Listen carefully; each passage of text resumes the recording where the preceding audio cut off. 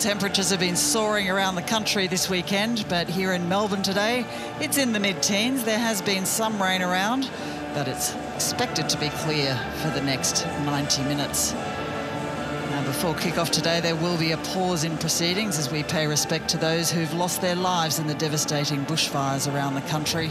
Now wants to go 1-2, Jenkins free and clear, and acres of space down on the left flank.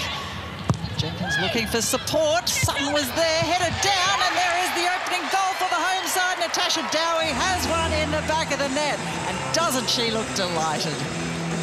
Yeah, good finish there by Dowie. Oh, that didn't she? Sure did. Again from Jackson. Just up and over. McCormack. Oh, there it is. Oh, it's 2-0 to the home side. Happy birthday, Darian Jenkins. What a way to celebrate. Charters, that was good vision to find Flannery down on the right flank. Plenty waiting. Tara Andrews was there. Oh, it was palmed just outside Casey Dumont's goal. Excellent work from the Victory keeper. Yeah, well done Newcastle there. Finds Sutton. Longo.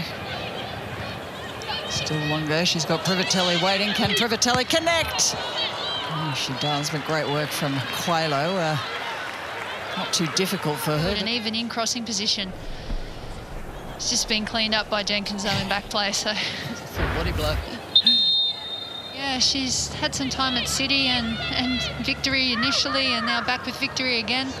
A chance here for Gemma Simon, and there she has it. It's Tara Andrews just uses her body well, rolls it out. It's just that touch that I think Sutton initially gets back, but Gemma Simon does well there. Casey Dumont's out quickly, but... For Victory, what can they do with this one?